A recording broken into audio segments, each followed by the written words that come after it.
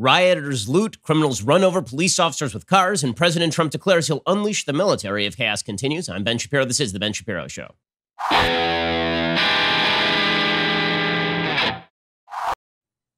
The Ben Shapiro Show is sponsored by ExpressVPN. Protect your online privacy today at expressvpn.com/Ben. Well, chaos continued last night because, once again, our government has failed to protect you, the law-abiding, tax-paying citizen. It is apparently better to be a rioter and looter in major American cities than it is to be a law-abiding citizen. If you were law-abiding, you were locked in your home. At sunset last night in Los Angeles, curfew went into effect at variously either 5 p.m. or 6 p.m. last night. And apparently, this is all okay. It's all okay because, after all, the protests are legitimate and their outrage is legitimate. Now, you can believe that protesters who are exercising their First Amendment rights in law-abiding ways are doing something perfectly American. You can even agree with the agenda of the protesters with regard to police brutality. And even if you disagree on their broader agenda, which is that America is endemically racist and that America has to be remade from top to bottom, you can still agree that obviously them out marching, that's an aspect of Americanism that is quite good. Okay, but that does not mean that you have to believe that rioting and looting ought to be allowed to roam our major cities. And the attempt by the media to conflate the rioters and the looters and the protesters is absolutely insane. They're doing it for political purposes. And it is hard not to believe that some members of the media are not thrilled with the amount of conflict that is being generated here. Because how else could you possibly explain the takes that are happening in the media? I mean, it's nearly impossible to explain without some sense that people are excited by the possibility that this is going to be the tip of the spear in breaking down the old ways in America and remaking America in some new unspecified way. Okay, so last night, here's how events went. You can, again, the media coverage of this is absolutely insane. Last night, the big story was not President Trump going to a church. Last night, the big story was that there was mass looting in New York City. Mass looting in New York City. There are police officers shot or run over around the country. Okay, that is the big story this morning. That in the Valley, in Los Angeles, there are people who are ransacking Van Nuys. In New York City, people were literally just taking cars to stores, hopping out of cars, breaking into the stores and stealing everything while the cops were being limited by Mayor Bill de Blasio, who's just terrible at his job in every possible way that it is possible to be terrible at his job. According to the Washington Post, 4 police officers were shot early on Tuesday in St. Louis. Police said in a tweet, all 4 officers remained conscious and breathing before being taken away from the scene. The St. Louis Metropolitan Police Department said the officers were taken to a nearby hospital with non-life-threatening injuries. They were standing near a line. All of a sudden, they felt pain, said St. Louis Police Chief John Hayden. He said 2 officers were shot in the leg, 1 was shot in the foot, 1 was shot in the arm. Police had not identified a suspected shooter or made any arrests as of early Tuesday. Also, there was a large peaceful protest apparently in St. Louis before 200 people started involving themselves in break-ins and looting and throwing rocks and explosives at police officers and throwing gasoline at police officers. So everything is apparently hunky-dory. Everything is going really well. Meanwhile, in New York City, an NYPD cop was attacked, and there is tape of it. You can see it happening. By the way, there was a big controversy in New York because apparently a member of NYPD drew his gun on somebody and was fired yesterday, and then the entire tape came out, and it turns out that somebody was throwing bricks at one of the police officers who was standing right next to the guy. So we have tape of this NYPD cop being attacked. We also have tape of Buffalo cops being run over by a car. So everything is going great, guys. Everything is going really well. See, here's the thing about civil disobedience. It's supposed to be civil. Okay, civil disobedience means you are not going to pay attention to, like, traffic laws. It does not mean that you start throwing bricks at officers or throwing gasoline at officers or breaking storefronts to grab a pair of shoes. That's not what any of this is about. The looting in New York City was extraordinarily widespread last night. I mean, it was very, very widespread. We're going to get to the updates from New York City and Andrew Cuomo, your illustrious governor, a garbage heap of a governor, a terrible, terrible governor who's responsible. I mean, I have a solution for Andrew Cuomo. Maybe we should throw the looters into old age homes. I mean, maybe that's the solution. He was throwing people with COVID-19 into old age homes. Apparently, the solution is to throw all problems into old age homes in New York City. So maybe the governor of New York can do that as well. We'll get to what's happening in New York and what's happening in LA, and we'll get to the media coverage of all of this, plus all of the controversy surrounding President Trump momentarily.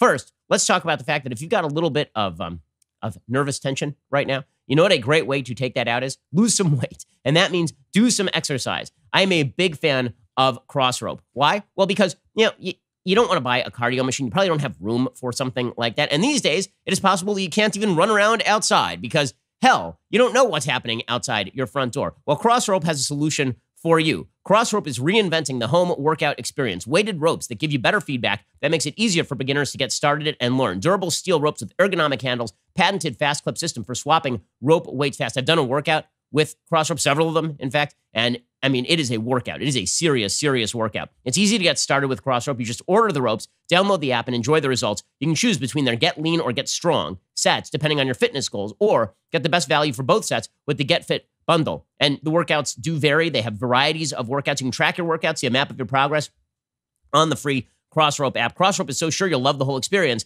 They even offer a 60-day risk-free guarantee, so you really have nothing to lose. I mean, the product is just fantastic. I've used it myself. I can testify to that. If you're ready for a new cardio and full-body home workout, visit crossrope.com/Shapiro. Get up to $40 off CrossRope sets, plus free shipping when you check out today at crossrope.com/Shapiro. That's my name, Shapiro. Crossrope.com/Shapiro. Go check them out right now. Crossrope.com/SHAPIRO and get $40 off CrossRope sets, plus free shipping, which is an awesome, awesome deal. Okay, so the looting was widespread in New York City last night. It didn't matter that Andrew Cuomo had announced the first New York City curfew since 1943.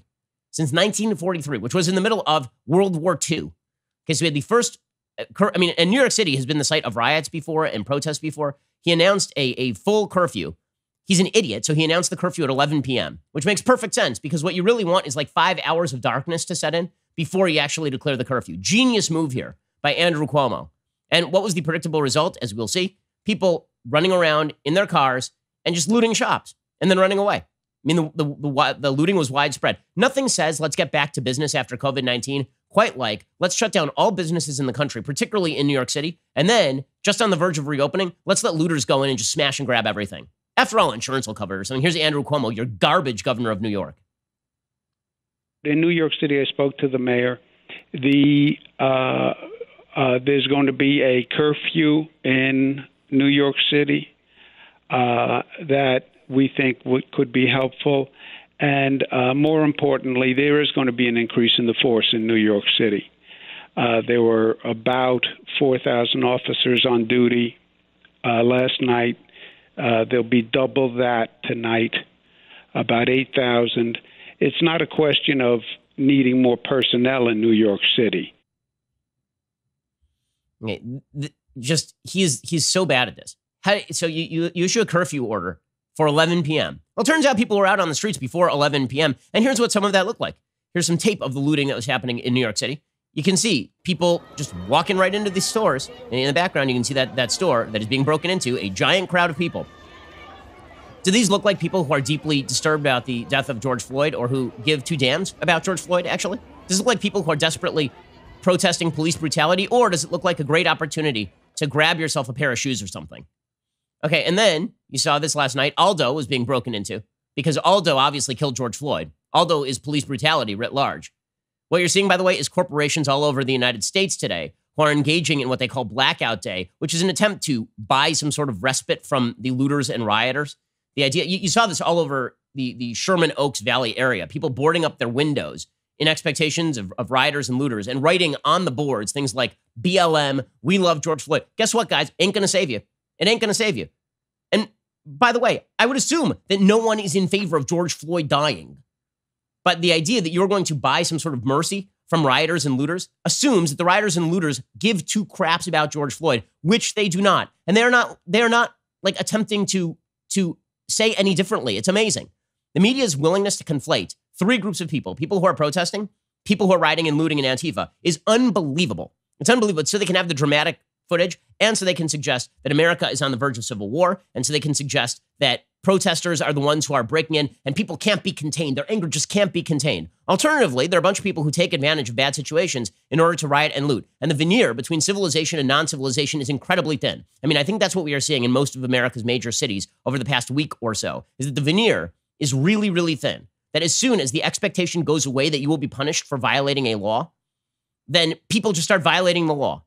Okay, and by the way, people who are protesting believe this is true about police officers, that if police officers with impunity can harm people, then you will get more police officers harming people. I think that as a basic set of incentive structures, that's correct, is one of the reasons why I'm not in favor of qualified immunity for police officers, which is a doctrine created by the Supreme Court in 1982, and basically suggesting that even if you work outside the scope of your authority, you should be granted some sort of immunity. But the same logic apparently does not apply to, violations of law on a daily level. It's been building up in places like New York and Seattle and LA for a long time as the mayors of these cities basically declared that low-level violations of law are totally fine. And then when it turns into outright rioting and looting, then they just let it go for a week. They just let it go for a full week. Okay, so what do the rioters and looters want? Well, why don't we ask one of the looters? So here's a looter who was arrested yesterday in Los Angeles, talking to a member of local Fox and explaining what exactly he was doing rioting and looting. Why you out here? Man, period, point blank, just like all my real ones trying to get some money. Explanation, that's it. Trying to get some dough, that's it. Just out here for the money? Yeah, pretty much. Anything to do with the protests, what happened in Minnesota? I mean, a little bit to do with that too, you feel me? But not really. I'm out here for the dough. Was it worth it? Obviously, no, I'm out here hemmed up. Yeah, y'all see it. Man, if y'all gonna get some money, do it right. Don't do it the dumb way. Do it the smart way. Yeah. So that's all good times. I'm very, very pleased that the media have decided to wrap all of this up in a ball and then declare that America is guilty for all of it. America writ large. If you're going to blame people, see, here's the thing. If you want to solve problems, you have to be specific in your solutions. And you have to be specific in the person who you think is the problem. But this entire conversation about police brutality has been absolutely non-specific. Not only has it been non-specific on police brutality, it's been non-specific on America more generally. As we will see, the media basically just want to declare that America is racist and evil and guilty and terrible. It's why you saw the founder of Black Entertainment Television come out yesterday and call for $14 trillion in slavery reparations in order to stop the rioting and the looting and the unrest and all the rest of this. And you're going to have to explain why it is that a white person who's never done anything racist is supposed to kneel in front of black people, as happened at some of the protests yesterday, in order to demonstrate their fealty to the idea that America is inherently racist wrong. Why is that? Why does that fix the problem? Why does that fix the problem? Why is a non-racist person being shamed into doing penance for a crime they didn't commit? How is that fixing any problem at all? Again, we should all be in solidarity with the idea that what happened to George Floyd is terrible. We're all on the same side. You can't read the transcript and not see it as an atrocity. The transcript of that incident is awful. It is awful. The transcript is people around the officer saying to him, get off that guy, he can't breathe, for like 8 minutes and him not getting up. Is there anyone in America who doesn't read that transcript and think that's awful? But according to the media, of course, we are deeply divided over George Floyd, even though we are not divided over George Floyd, even though no one is in favor of police brutality. No one of whom I am aware is in favor of police brutality. But guess what? It ain't police brutality when the police go arrest rioters and looters. And the divided mind the media seem to have about police officers. Why aren't the police officers protecting us? And at the same time, police officers are racist and vicious and cruel. It doesn't work that way. Okay, so meanwhile, the situation at the White House got very contentious yesterday. It got very contentious because the president of the United States started going after the governors. And he was pointing out quite correctly that governors across the nation have failed to perform their most basic duty, protecting the citizenry. You must protect the citizenry. Okay, this is your chief duty. John Locke suggested, not to get into too basic philosophy here, John Locke suggested that in a state of nature, that you have rights that pre-exist government. And the reason that you form a government is to protect those rights, not to violate those rights, to protect those rights. It is tyranny for the government to lock you in your home and tell you that as a law-abiding citizen, you're supposed to pay taxes and obey the law, and now you're locked in your home so we can let the rioters and the looters run free on the streets. That is not an aspect of a decent government. That is an aspect of tyranny. And so President Trump had some words about that, and of course the media predictably went nuts on it. We'll get to that in a moment. First, with everything going on right now, a lot of people are asking if it's even possible to buy life insurance at all. And the short answer is yes, you can indeed buy life insurance during a pandemic or during riots. If you have loved ones, depending on your income, you probably should. As an insurance marketplace, Policy Genius is in contact with the life insurance companies on their platform every single day. They're keeping track of all the changes in the market so you don't have to, which means they can get you covered quickly and for the best price. Here's how it works. Policy Genius compares quotes from the top life insurance companies in one place. It takes just a few minutes to compare quotes from the top insurers to find your best price. This doesn't just save a lot of legwork. You could save $1,500 or more a year by using Policy Genius to compare life insurance policies. Once you apply, the Policy Genius team will handle all the paperwork and the red tape for free. So if you hit any speed bumps during the application process, they will be there to take care of everything. So if you're one of the many people looking to buy life insurance right now, but you're not sure exactly where to start, there's only one place to start. That's policygenius.com. They got the life insurance. They've got the auto insurance, the disability insurance, all the insurance that you could possibly need. Be a responsible human being. Make sure that your family is taken care of. Go check out Policy Genius. They'll find you the best rate. They'll handle the process completely. They'll get you and your family protected and give you one less thing to worry about. Go check them out right now. PolicyGenius.com. Again, that is PolicyGenius.com. All right, so President Trump, yesterday, he went off on governors on a phone call saying, why the hell aren't you locking down your states and making sure that law-abiding citizens are able to actually roam your streets? Here's President Trump going off on governors correctly. Get a lot of men. We have all the men and women that you need. But people aren't calling them up. You have to dominate. If you don't dominate, you're wasting your time. They're going to run over you. You're going to look like a bunch of jerks. You have to dominate.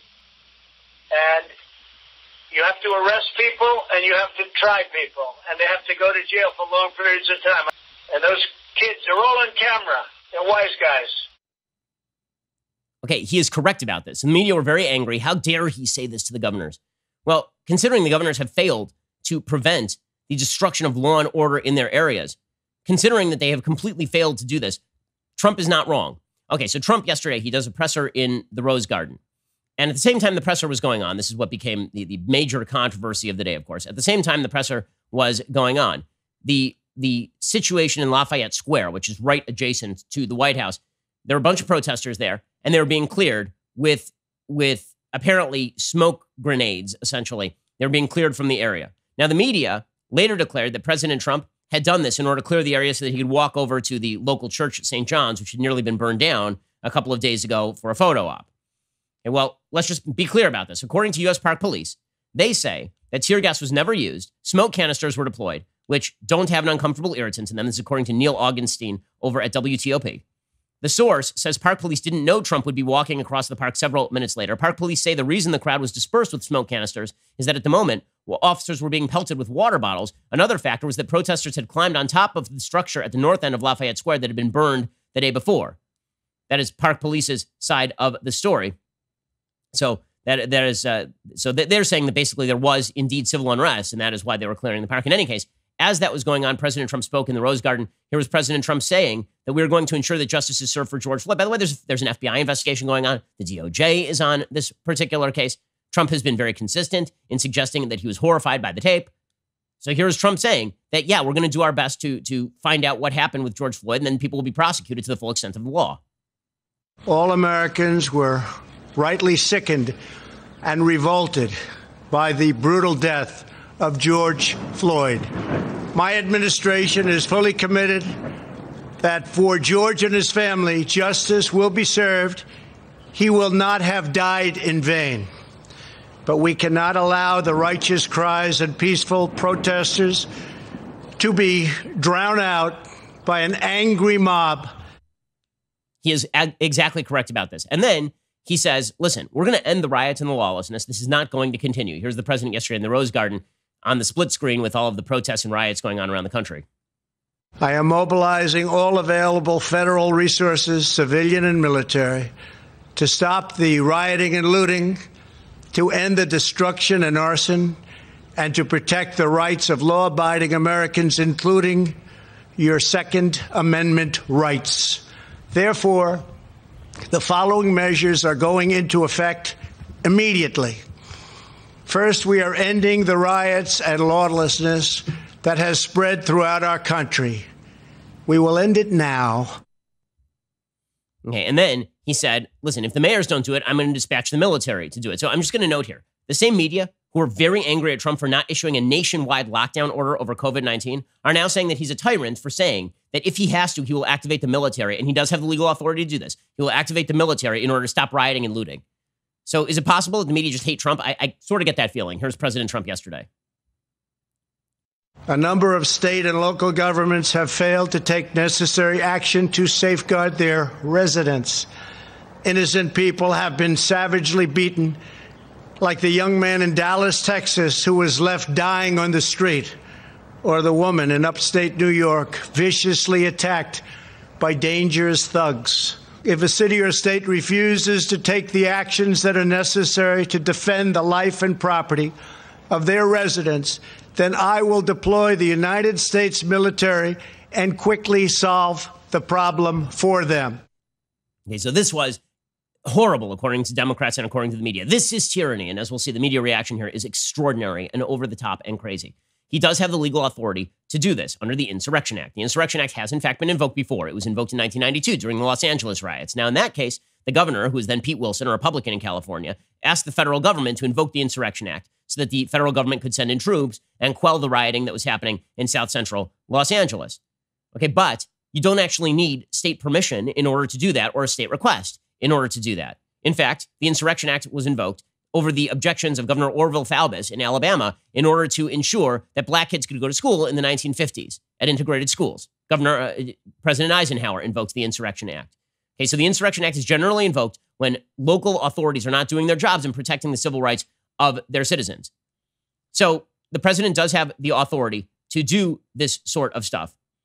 So the president has real authority to do it. And the president, by the way, didn't say he's going to do it. He said, if you don't get your cities and states under control, then I will do it. And guess what? He should. He should. Because you're an American tax-paying citizen. You have civil rights. Your civil rights are being abridged and violated when you are locked in your home so rioters and looters can roam free. If the president has to do this, and he shouldn't have to. I mean, the fact is that mayors and governors who fail should be held politically accountable for their failures. But does the president have the legal authority to do this? He does. He does have the legal authority to do this. And he was not guaranteeing he is going to. He was saying, if you continue to let this stuff rage out of control, then I will have to. But guess what? Many states are starting to get this under control. Minnesota is where this started, and the unrest has basically died down over the last 3 days. Why? Because there are now heavy boots on the ground from police. After the governor, Tim Walz, basically activated the National Guard and told the Minneapolis mayor to stop with his nonsense and allow the police to do their jobs, it turns out that rioting and looting were basically stamped out. Okay, so this was controversy number one regarding President Trump. There was controversy number two regarding President Trump, and that was the situation right after this. So President Trump speaks at the Rose Garden. As he is speaking, the police are firing tear gas at protesters in Lafayette Square. So the original story is that they were doing this in order to clear the path so that President Trump could go do a photo op at St. John's. And the video is disturbing because you see the police who are advancing on a crowd of people who seem to mostly just be protesting. Like, you don't see anybody who is committing acts of violence in this particular video. And the police are dispersing smoke grenades in order to move people out of Lafayette Square. People are saying these are peaceful protesters. Why are you dispersing them?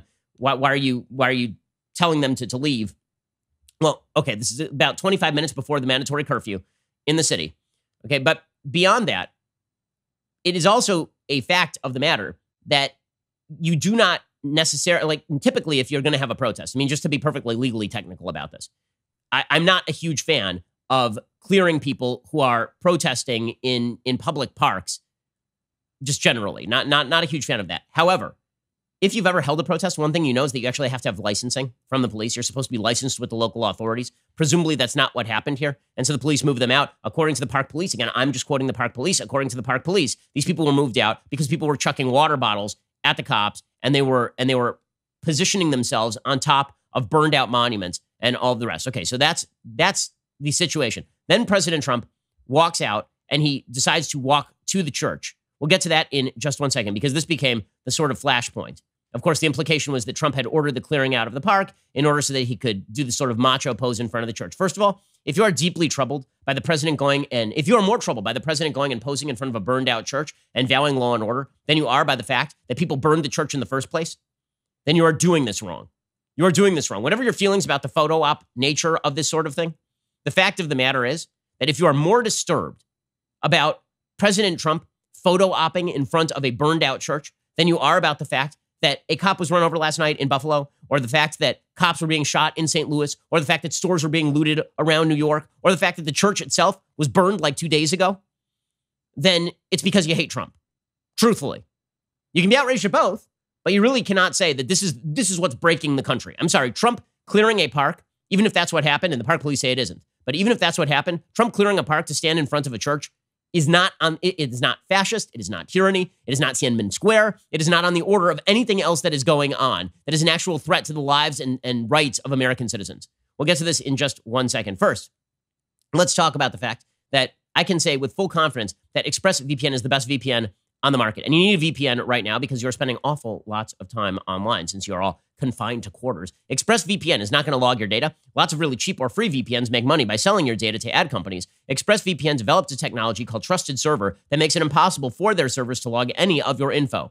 They're really fast. I've tried lots of VPNs in the past. Many will slow your connection down or make your device sluggish. I've been using ExpressVPN for a really long time. My internet speeds are always blazing fast. Even when I connect to servers thousands of miles away, I can still stream HD quality videos with no lag. Something else that really sets ExpressVPN apart, it's really easy to use. Unlike other VPNs, you don't have to input or program anything. Just fire up the app, you click one button to connect. It's so easy, even your grandparents could probably figure this one out. So go protect yourself with the VPN I use and trust. Use my link at expressvpn.com/Ben today. Get an extra 3 months free on a 1-year package. That's expressvpn.com/Ben, expressvpn.com/Ben to learn more. Never been a better time to protect your data. Go check them out right now, expressvpn.com/Ben. Okay, so then President Trump walks over to the church. So the park is cleared. President Trump walks over to the church holding the Bible. And there is this photo op, and he is surrounded by some of his staffers, his chief of staff, Mark Meadows. Ivanka shows up. Jared Kushner shows up.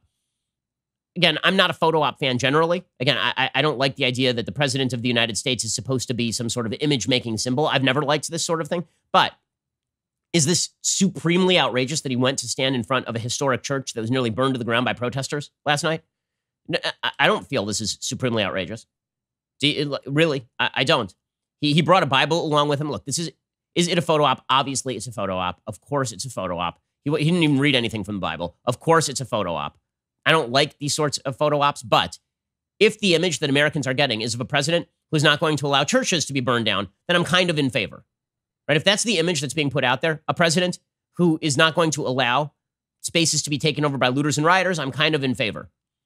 That didn't stop the Episcopal Bishop of Washington, D.C., who oversees that church, from saying that she was outraged that neither she nor the rector was asked or told that they would be clearing with tear gas so they could use one of our churches as a prop. Worth noting that this Episcopal bishop really doesn't like President Trump in the first place, so it is worth taking that into account. And then you have Axios reporting that certain members of the White House were not exactly thrilled with the church photo op. One senior aide was telling people that this was an iconic moment for President Trump. A senior White House official, though, told Axios that they were ashamed and disgusted. Okay, whatever your reaction to President Trump standing in front of the church, let's be real about what the actual story in America is right now. Widespread rioting across the nation, targeting of police officers, and a president who finally is getting out of the bunker and telling people that he is going to enforce the law. And now there better be some damn follow-up, because if I'm still locked in my home and you're still locked in your home a week from now because rioters and looters are running roughshod, then the president was doing empty photo ops and it means nothing. Okay, so the president better fulfill his pledge to actually protect the citizens. And so must mayors and governors. This is the only reason that government was instituted, was to protect your rights in the first place. And now the media reaction to all of this is just insane. Insane. So they're pushing a couple of different notions. One, that looting and rioting are actually good, that they're like the Boston Tea Party. Two, that the rioters and looters and the protesters are on the same page, which is not in fact true. The looters are there to loot, and the protesters are there to protest, and they are not there for the same reason at all. And then three, the reason that the rioters and the protesters are on the same page is because America is deeply, deeply evil. So, again, this sort of process of thinking is disturbing, and it could lead to the destruction of the country. I wrote a book all about the destruction of the country called How to Destroy America in 3 Easy Steps. It's coming out in July. And when I wrote it, this is exactly the sort of stuff I was worried about. And then the pandemic hit, and I thought, okay, well, at least we can all come together around shared values, like we don't like disease. And even right now, I think that we should all be able to come together around certain shared values. Like, it is bad when a police officer kneels on somebody's neck for 9 minutes for no reason. And also, rioting and looting is bad, but apparently not. And why is that not a thing?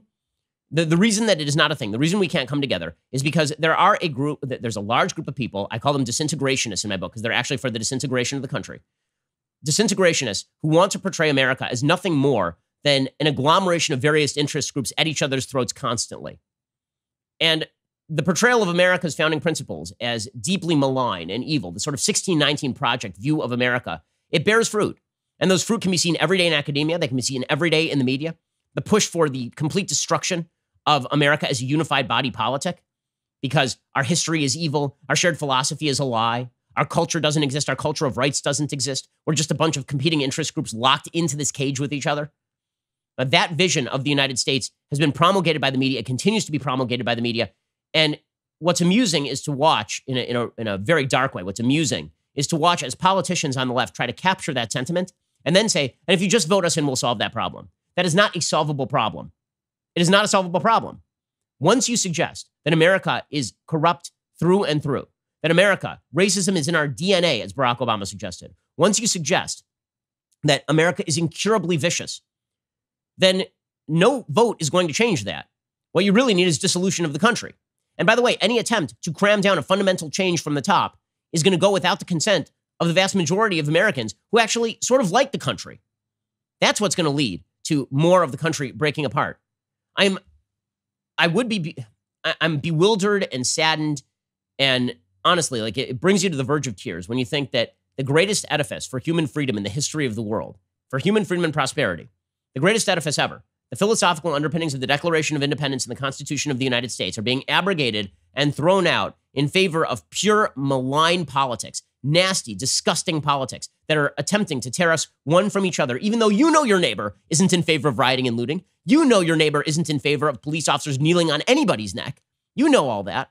But you've been told that America stands for police officers kneeling on people's neck, and therefore rioting and looting are okay. That's what the media are telling you day in and day out. It's what academia are telling you day in and day out. I mean, you can see it over at CNN. Okay, so CNN, again, the stories of the day are not President Trump stands in front of church. I'm sorry, that's not the story of the day. The story of the day isn't even the president suggesting that if the local authorities don't do their job, then the federal government will do its job. The story of the day is continued destruction of law and order across the United States and the failures of local authorities to do anything about it. That's the story of the day. Okay, CNN's front page makes no mention whatsoever of police officers being targeted. They make no mention whatsoever of the rioting and looting that happened in New York City last night. Instead, the headline over at CNN is Trump responds with a strongman act. Your most trusted name in news. Okay, we're going to get to the media again pushing this notion that riots and looting are okay because America is brutal and evil. And also, by the way, President Trump's a dictator. So President Trump, if he tries to shut down riots and looting, it's because he's a dictator, not because it is the job of the government to ensure that you are able to go about your business in normal fashion, but because he's a dictator. We'll get to the media's coverage and the Democrats, and this is all insane. It's insane sorts of stuff. We're going to get to it in just 1 second. First, the double tumbler is back, but it is only available for our most exclusive membership tier, All Access. The All Access membership tier is our premier level of membership. All Access members get to participate in All Access Live, our brand new interactive programming featuring one of the Daily Wire hosts as we hang out with you each night. All Access members also get to join us for real-time Q&A discussions available on both the website and the Daily Wire app. The All Access Lives, they're a lot of fun. We did one of them last night. We were getting through this rough time together and hanging out and joking, and I wear T-shirts, which is, of course, the big pitch. All Access membership now includes 2 of the irreplaceable leftist tiers tumblers. They are literally overflowing with tears at the thought of this offer. Finally, All Access members also get the benefits of our other membership tiers, including an ad-free website experience, access to all of our live broadcasts and show library, access to the show's mailbags, the full 3 hours of The Ben Shapiro Show, along with dedicated editorials from moi. Head on over to dailywire.com/subscribe to join All Access and get 15% off with coupon code Shapiro right now. That is dailywire.com/subscribe. We will see you there. You're listening to the largest, fastest growing conservative podcast and radio show in the nation.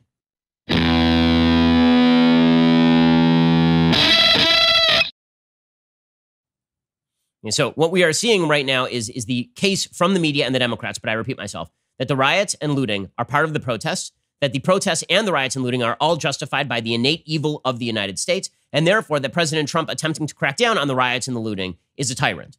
Right? That is the logic. And it's being openly pushed by members of the mainstream media, openly pushed. Okay, not quietly, openly. Chris Cuomo, full-on moron, on CNN last night. He was just pushing riots. I mean, openly pushing riots, suggesting that rioting and looting are just like the Boston Tea Party.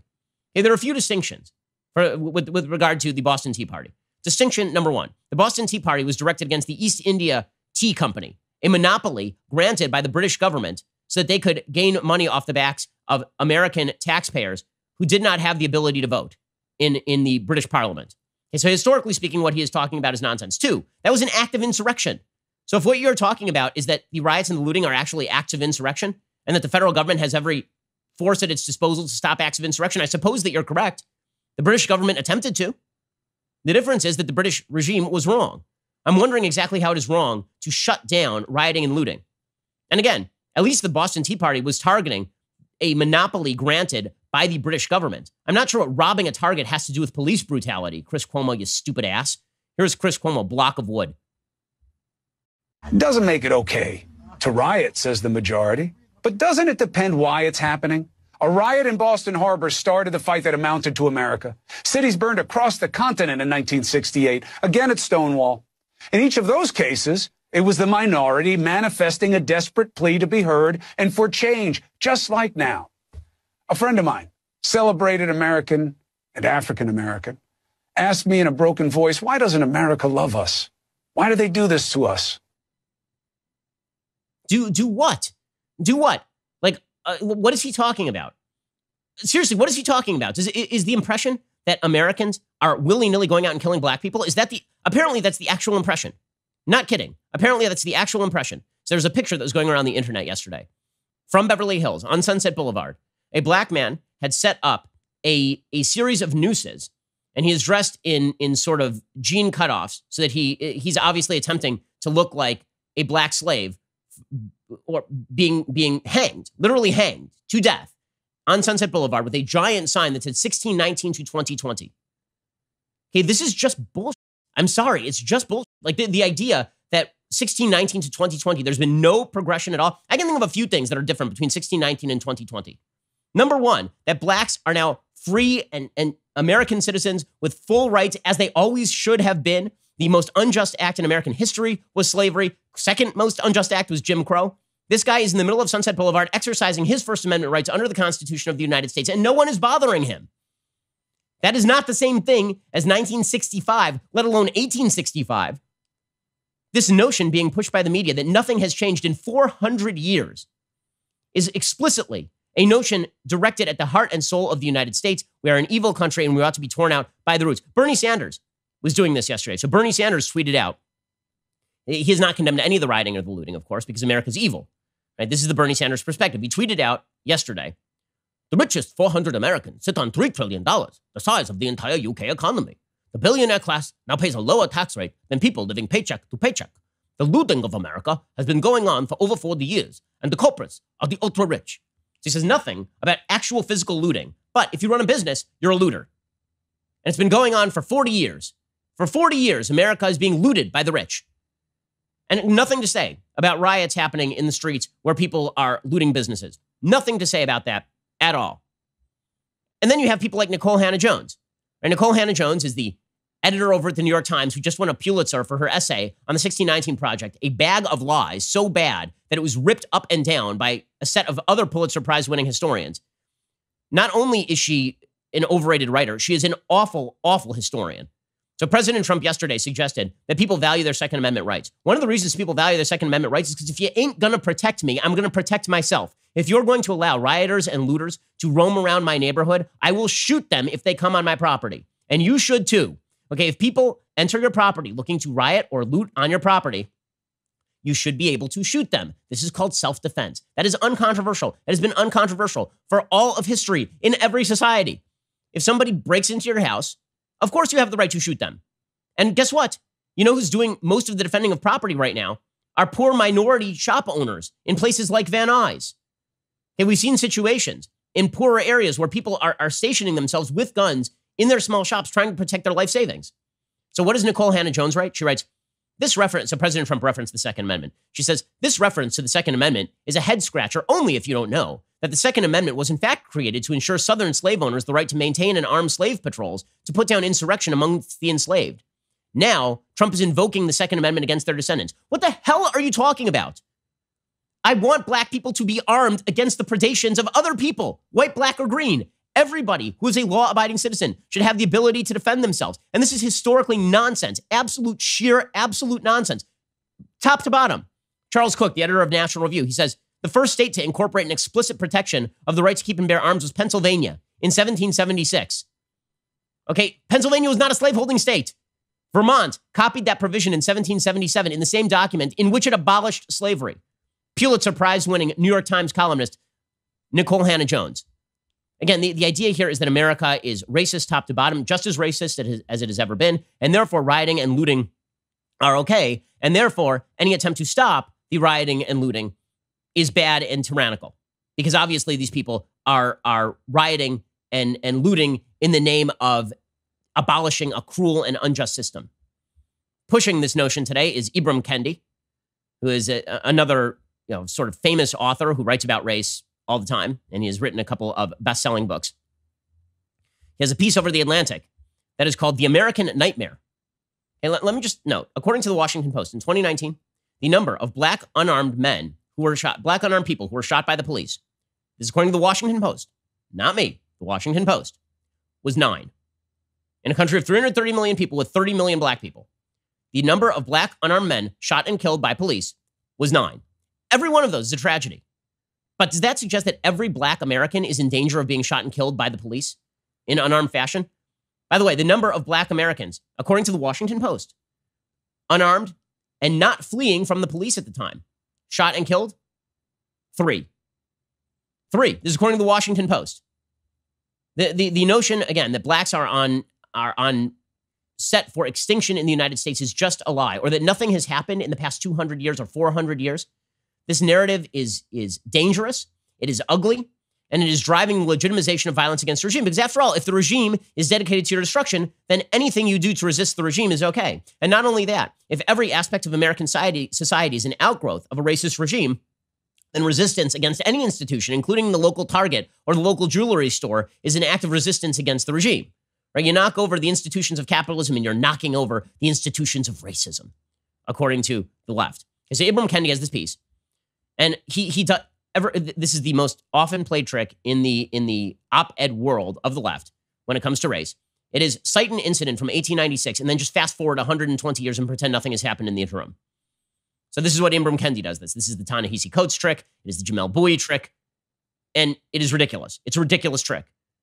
There's this thing called history, and a bunch of crap happened between, 1865 and now, and between 1965 and now, and between 1968 and now. But here's what he writes. He says, on May 19th, 1896, the New York Times allocated a single sentence on page 3 to reporting the U.S. Supreme Court's Plessy versus Ferguson decision. Constitutionalizing Jim Crow hardly made news in 1896. There was no there.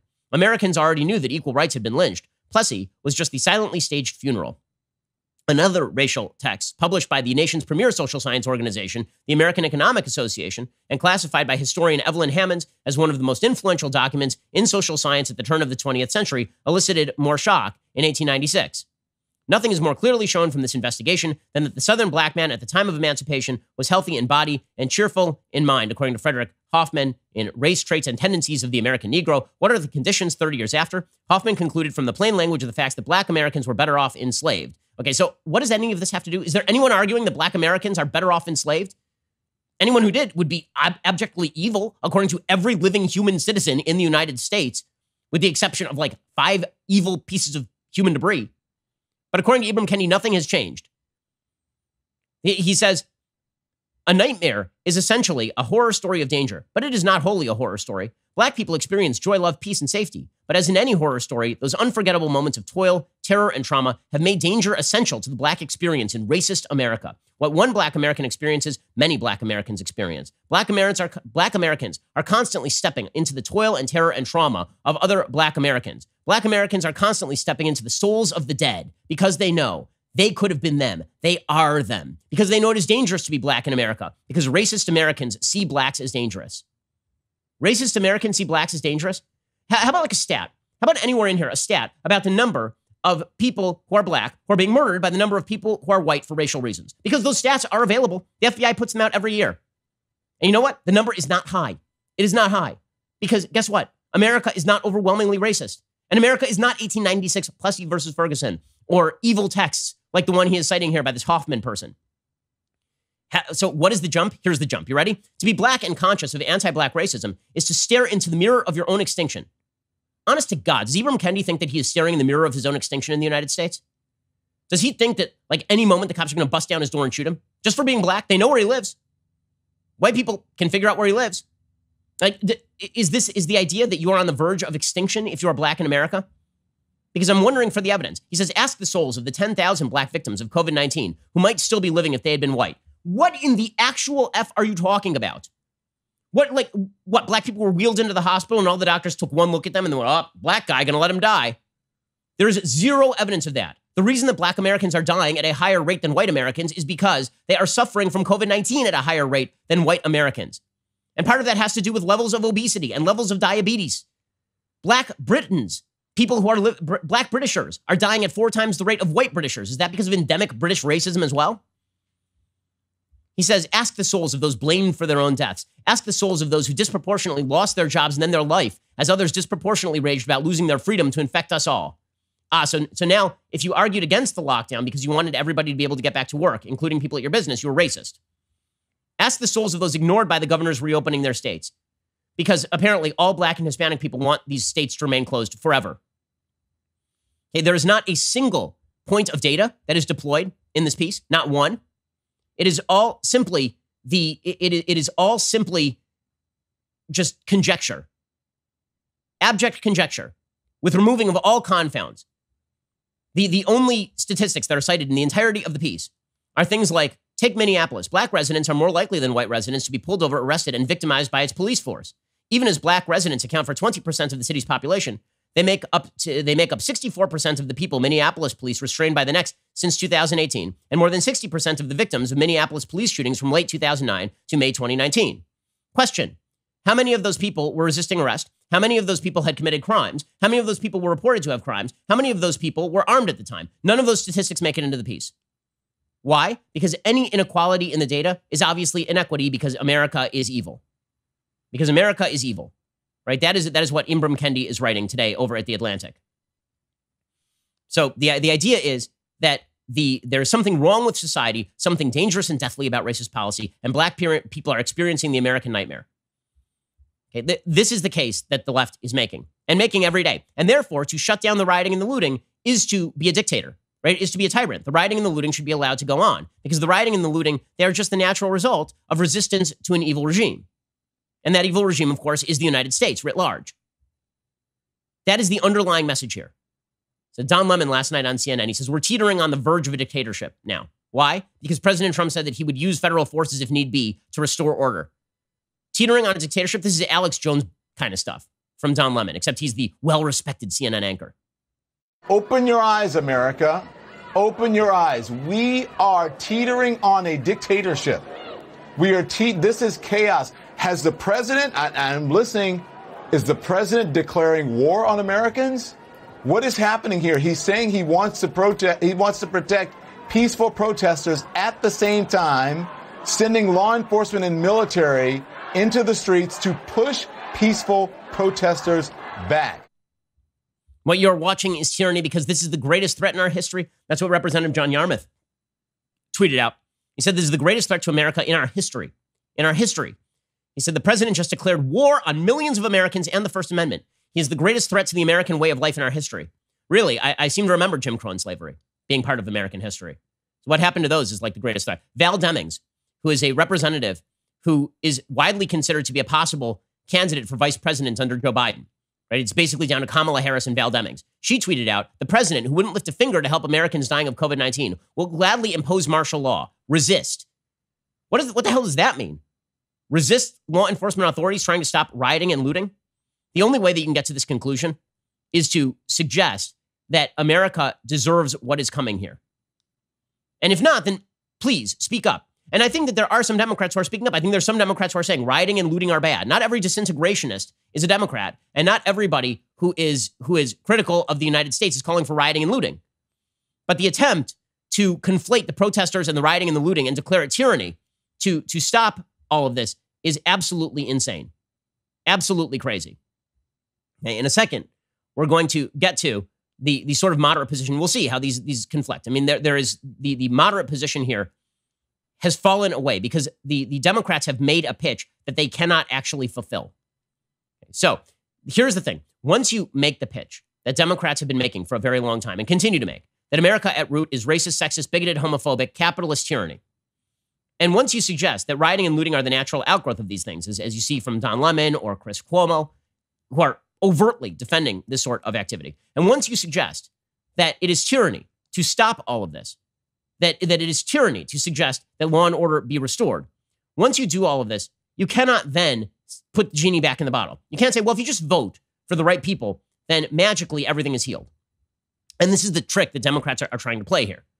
So let me give you an example. Joe Biden's spokeswoman yesterday said that protesters should rise up. I don't know what that means. What does it mean to rise up? What, disobey the law?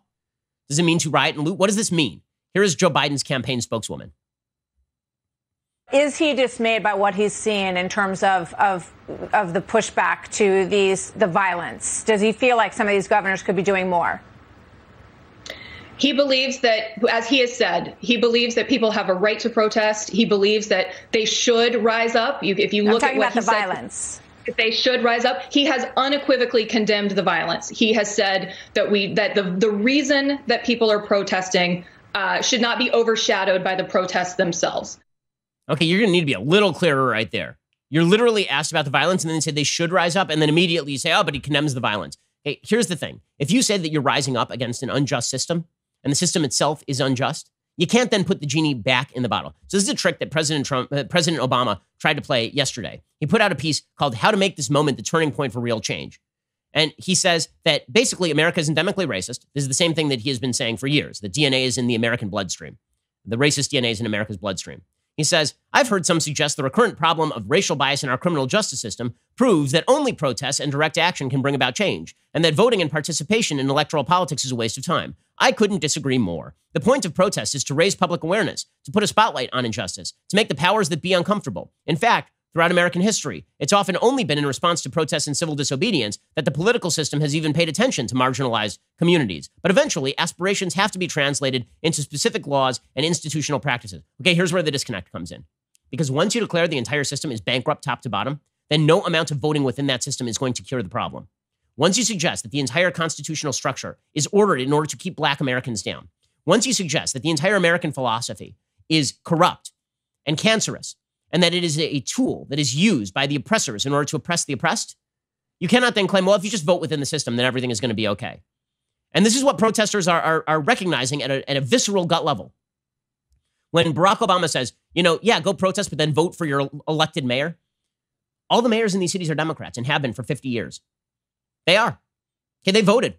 People voted for the people that Barack Obama wanted them to vote for. And guess what? Those police forces are still doing all the things that Barack Obama says are racist and horrible. And it doesn't matter that Eric Holder's Justice Department crammed down consent decrees without evidence against a wide variety of police forces across the country. None of that matters. The bottom line is that if you claim that the system is rotten top to bottom, you can't then claim that if you just vote for the right people within that system, then magically everything will be cured. So when Barack Obama, you can't have it both ways. You cannot. Barack Obama wants to have it both ways.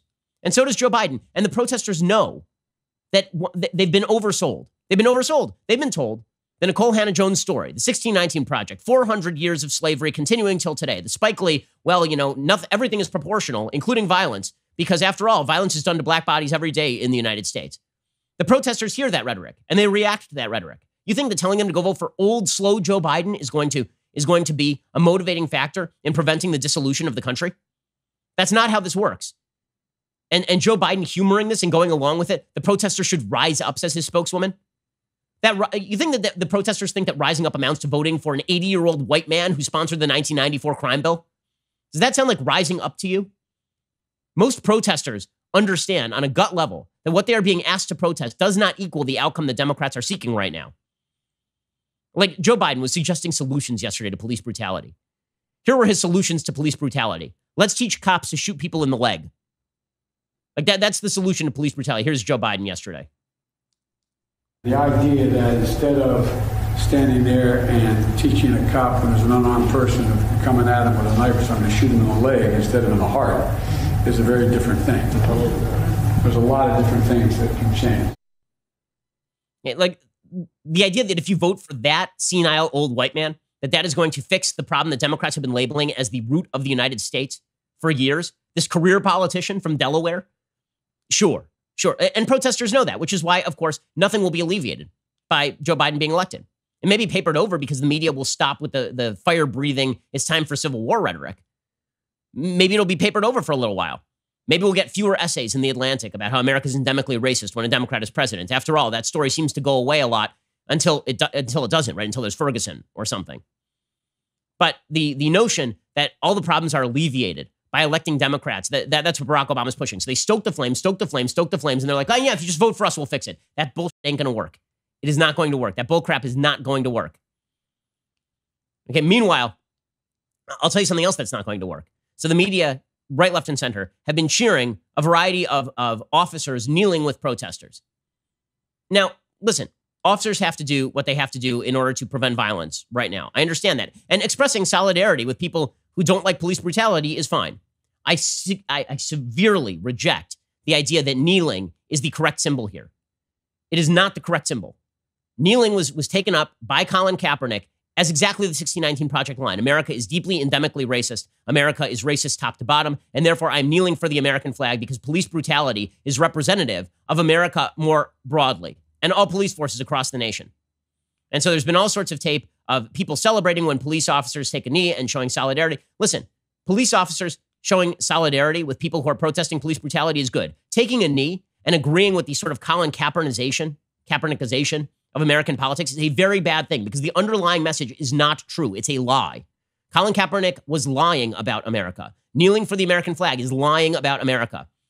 And celebrating when police officers do this because the cause that is being pushed here is not the cause of anti-police brutality alone, because we all agree on that. But the idea that America is horribly racist across the board, that is sheer and absolute nonsense, and it's going to be damaging. And guess what? It also is not going to alleviate the problem either. Because let's be frank about this. The first time, so there are a bunch of tapes of police officers expressing solidarity with citizens protesting police brutality. And they should. That's good, right? That's good. Does anyone believe for one solitary minute that the next time there's a case of police brutality in these cities, that there won't be renewed protests or riots? Does anyone believe that? Right? Does anyone believe this is going to last more than the next 15 seconds? It's a diffusing of the situation in front of the cops. I get that. But does anyone actually believe that, let's say, so yesterday there was tape of that NYPD chief of police hugging protesters. First of all, just want to note here that the entire media were shaming you as murdering grandma if you went out in public without a face mask 50 feet from every other human being. Now you're supposed to hug protesters with no mask in public, in New York, in crowds with no one wearing a mask, and no one cares. This is a celebratory moment. Okay, so, and watch, the way the media will play this is then there will be an uptick in the number of COVID cases over the next 2 weeks. And then it'll be, oh, look, there's an uptick in the number of COVID cases, and it's targeting Black and Hispanic communities. Okay, you can't have it both ways. If you're going to say that the protests are deeply important, and so we are going to ignore all of the COVID regulations because we like these protests, and those protests are disproportionately minority, and then there's a disproportionate outbreak from the protest. Okay, that's not American racism. That's just called cause and effect. Okay, but put aside all of the COVID of all of this, and it is indicative of the media's insanity that the hot take here is that COVID is only something worth talking about when we're talking about lockdown protests. But when you have tens of thousands of people marching in the street and screaming and getting spit all over each other, right, which is what you do when you protest, that's totally okay. But does anyone believe, so that's the NYPD chief of police, the next time that there's an issue with police brutality or a disputed circumstance with police, does anyone believe that if the NYPD chief of police comes out and says, we all oppose this stuff, that he's going to be believed? Seriously, does anyone think that's what's going to happen?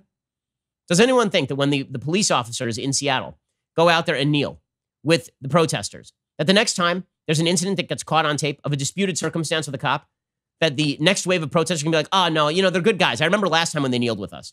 I remember last time when they came out and showed solidarity with us. Does anyone believe that that's what's going to happen? The answer, of course, is no, because none of this actually solves the underlying problems. The underlying problem is manifest distrust between a large swath of American citizens and the police. And the attempts to bridge that trust gap by having the police express sympathy for the population, that's good. They should, by the way, cops do this routinely when they're not on tape. Cops do this all the time. But the idea that if you kneel with people and admit generalized American racism, that this is somehow going to alleviate the problem, it's not true. Because all that's going to happen is the next time something happens, they're going to say, even you recognize that American racism is at root all of this entire problem. So here's all I'm saying. Express sympathy. Everyone is on the same page on police brutality for the 1 millionth time. Express sympathy for people who are fighting against police brutality. But do not admit to the lie that America is in favor of police brutality, that America is endemically racist, that America is incurably racist, that the American system is attempting to exterminate Black people. It is not true. And police are doing themselves and no one else any favors by exceeding in that particular line of attack. You want to go out and give people hugs? Go for it. Seriously, like, go for it. Aside from all the COVID stuff, go for it. Like, what the NYPD chief does right there, giving people hugs, is significantly, I think it's positive. I think that's good. Kneeling, using the symbology of the Colin Kaepernick, America is evil, Betsy Ross's flag is a symbol of racism movement. That's not good for the country. It's not unifying. And that unity is going to last approximately another 27 seconds until there's another bad tape that comes out, at which point the unity immediately dissipates and we go back to the endemic levels of mistrust that have been promulgated by the media and will continue to be promulgated by the media no matter what the cops do. And meanwhile, today is apparently, they're calling it Blackout Tuesday. So Blackout Tuesday is basically a bunch of companies now saying that they are not going to do business today and putting out woke statements about the levels of racism in American society, which begs the question, if you guys are all such racists, name the racists on your board and fire them. Right? It really, I mean, if you have to come out and say this, like, I don't know who needs to hear from corporate America, which, again, it's illegal to engage in racially discriminatory activity as a private business in the United States. That's illegal by federal law, but and by every state's law too, by the way. But if there are racists within your midst, let's hear about them. Like, who are they and what are they doing and how are they impacting policy? And but what this really is now we have reached the point where basically businesses are afraid that they are going to be blackmailed if they do not put out social justice warrior statements about how America is endemically racist. Corporations are out there to make money. They understand that the levels of risk attendant in not making quote unquote anti-racist statements is very high. Now, again, I'm not saying that people aren't entitled to their opinions or that corporations can't put out these statements. They absolutely can. But I'm telling you, you're a sucker if you believe that Foot Locker is spending each and every day considering the 1619 Project, as opposed to they see people who are pressuring them outside, and now they are attempting to basically buy their way into your good graces by putting out an ad. By the way, which is not going to work. Nike got looted last night in New York City. Nike put out an ad about how America was horribly racist, and we can't. Don't do it. But who is like that? That ad was so ridiculous. Don't do it. Who's doing it? Are you putting your knee on the neck of a black person today? I'm not. That's called evil. Nobody's doing it except that one cop who's going to go to jail and should go to jail because it was atrocious. It was an atrocity. But Nike tried to buy its way into the good graces of the social justice warrior left. And that is a dangerous thing, because here's the thing. The social justice warrior left isn't just involved in attempting to push a lie about America more broadly. Once they have their foot wedged in the door, then they can militarize all of American business in favor of their favorite political causes. And this is what you've seen the hard left doing for a long time. Right? If you disagree with the hard left on an issue, they will then suggest that you're not woke enough, and they will have you fired from your job. This is part of the politicization of an area of American life that does not need to be political and should not be political. Target should not be political. It shouldn't. That means that that doesn't mean that they should be pro-racist. Again, the conflation of anti-racist with agreeing with everything that Ta-Nehisi Coates writes is absolutely asinine. Target is not racist because they don't discriminate against black customers. Target does not need to put out statements about Black Lives Matter because Target is a store. They are not involved in killing black people. They're not involved in discriminating against black people. The attempt to impute guilt to people who do not repeat your preferred formulations is utterly insane and ideologically tyrannical. It turns out that silence does not mean that somebody opposes you. Maybe silence is because that's not in their purview. It is not, we hear this rightly with regard to terrorist attacks. So every time there's a terrorist attack, there are a bunch of people who say, let's say it's a Muslim terrorist attack, a radical Islamist terrorist attack. There are a bunch of people who will say things like, the Muslim community is not obligated to come out and condemn terror attacks because they weren't involved in the terror attack. I kind of agree with that. I don't think it's up to every Jew to condemn something bad when a Jew does it. And I don't think it's up to every black person to condemn something bad when a black person does it. And I don't think it's up to every white person to condemn something bad when a white person does it, or when a white person did it 150 or 200 years ago. And I don't think it's the job of Target to condemn activity in which they were not involved. The attempt to hold people accountable for activities in which they're not involved so that you can get them to basically repeat your preferred nostrums of the day is really dangerous. It's really dangerous because it doesn't allow any area where we can be apolitical. It doesn't allow any area where you are allowed to disagree. Basically, silence will be taken as resistance to the dominant social justice warrior narrative, and then as an excuse to hurt you. Well, Target didn't put out its virtue signaling statement today. That means it's time to loot Target. Obviously, they're not anti-racist. It's not enough to be against racism, you have to be actively anti-racism, and Target didn't put out a statement. If you believe that the shareholders at Target or the board at Target were motivated by pure, unbridled belief in Black Lives Matter to put out statements, as opposed to, public pressure, then you're wrong. And if you believe that that sort of pressure is good for the country, get ready for a lot more polarization in the country. Because guess what? Most people just want to be left alone. Most people just want to be left alone. And most people are not appreciative of the root justification for this kind of stuff, which is if you don't say anything about the Black Lives Matter system, it's because you don't care about Black lives. Most people don't want to be bullied into opinions. They don't want to be bullied into opinions with the implication that if you disagree with my specific agenda, it's because you're a horrible person. As opposed to maybe we just have differences in our viewpoint. So, again, corporate cowardice combined with pressure tactics by the media. The country is becoming a worse place every day because of these things. Again, in a time when we should all agree on this stuff. We should all agree on this stuff. The attempt to polarize on stuff where we all agree is insane. Alrighty, well, we'll be back here later today with 2 additional hours of content. Otherwise, we'll see you here tomorrow. I'm Ben Shapiro. This is The Ben Shapiro Show. The Ben Shapiro Show is produced by Colton Haas, directed by Mike Joyner, executive producer Jeremy Boring, supervising producer Mathis Glover and Robert Sterling, assistant director Pavel Wydowski, technical producer Austin Stevens, playback and media operated by Nick Sheehan, associate producer Katie Swinnerton, edited by Adam Sayevitz. Audio is mixed by Mike Coromina. Hair and makeup is by Nika Geneva. The Ben Shapiro Show is a Daily Wire production. Copyright Daily Wire 2020.